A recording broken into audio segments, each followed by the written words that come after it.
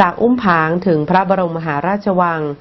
687กิโลเมตรหนุ่มชาวเขาเดินเท้ามุ่งหน้ากราบถวายบังคมพระบรมศพพระบาทสมเด็จพระปรมินทรมหาภูมิพลอดุลยเดชค่ะผู้สื่อข่าวรายงานว่าเมื่อวันที่18พฤศจิกายน2559นายเพียรเจริญชัยนันท์อายุ30ปีหนุ่มชาวกะเหรี่ยงปากากยอเป็นกู้ชีพกู้ภัยองค์การบริหารส่วนตำบลโมโกรอำเภออุ้มผางจังหวัดตากได้เดินเท้าออกจากอำเภออุ้มผางจังหวัดตากตั้งแต่เช้าวันที่15พฤศจิกายน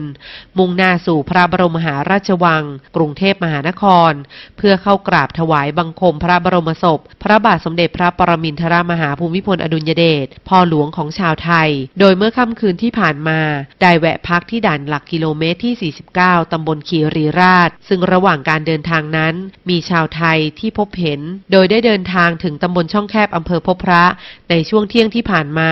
และเข้าพักที่องค์การบริหารส่วนตำบลมหาวันอำเภอแม่สอดในช่วงค่ำและวันนี้ได้เดินทางเข้าสู่จังหวัดตากแล้วนายเพียรกล่าวว่าเป็นครั้งหนึ่งในชีวิตเพียง600กว่ากิโลเมตรยังไม่เท่าที่พระองค์ท่านได้ทำให้กับลูกไทยทุกคนตลอดระยะเวลา70ปีที่ครองราชย์เมื่อดูรูปแล้วท่านเหนื่อยมากจึงตั้งใจจะแสดงออกถึงความจงรักภักดีจะเดินเท้าไปไว้อาลัยเป็นครั้งสุดท้ายด้วยการกราบพระบรมศพตั้งใจไว้แล้วตั้งแต่พระองค์ยังไม่สวรรคตเมื่อปีที่แล้วว่าจะเดินไปเทิดพระเกียรติพระองค์แต่ไม่มีโอกาสครั้งนี้จึงเป็นครั้งสุดท้ายคาดว่าจะใช้เวลา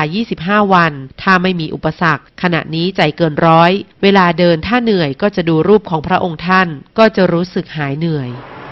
เป็นครั้งหนึ่งในชีวิตของผมการดูรูปท่านแล้วผมว่าผมเดินมา100 กว่าโลได้3นี่ผมว่าเหนื่อยตัวเองเหนื่อยไม่เท่าท่านดูในรูปท่านเหนื่อยมากแต่ว่าท่านไม่เคยพูดไม่เคยว่าเราก็เลยอยากจะแสดงออกในความจงรักภักดีเราอยากจะไปไว้อะไรเป็นครั้งสุดท้ายสักการะพระบรมศพคือในชีวิตหนึ่งของผมนะได้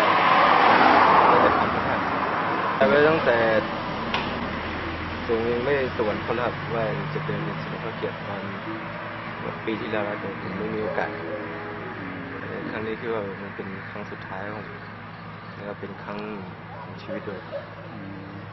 จะใช้เวลากี่วันคิดว่าจะใช้เวลากี่วันเดินถึงกรุงเทพประมาณ25 วันครับถ้าไม่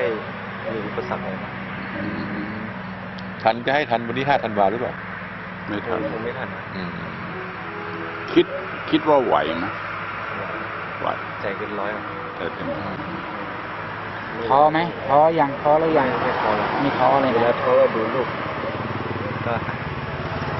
เวลาเราท้อเราก็ดูรูปพระองค์ท่าน